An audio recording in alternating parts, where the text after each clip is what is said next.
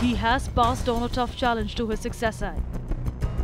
Even as the new finance minister gets ready to present the blueprint of the Indian economy, his biggest challenge is to manage the expenditure. As per the interim budget, India has a high 2.5 lakh crore subsidy burden that the government has to deal with in this financial year. Of that, a whopping 1.5 lakh crore is just your food subsidy bill.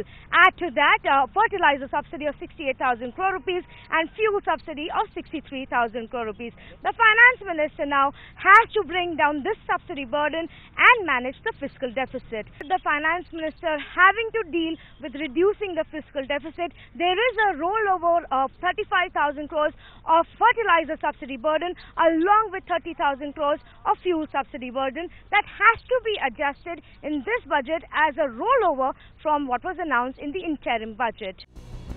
In fact, with the Iraq crisis on, the challenge to maintain the fuel prices is even more, as the international crude price hike has put a burden on the government's import bill, as the oil marketing companies have already hiked the petrol price earlier this month, and the finance minister has sent a tough message for fiscal prudence.